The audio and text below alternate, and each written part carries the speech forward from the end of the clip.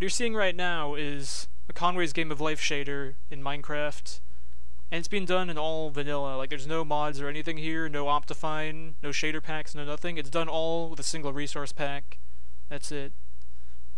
And so the way it actually works is, as you might be able to tell, I'm actually spectating an Enderman, and when you spectate an Enderman, it inverts the screen, and it does that using OpenGL shader.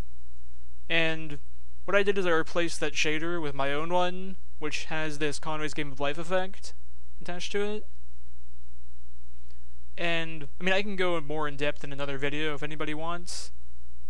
But yeah, that's how I did this. So, I guess enjoy the rest of the video.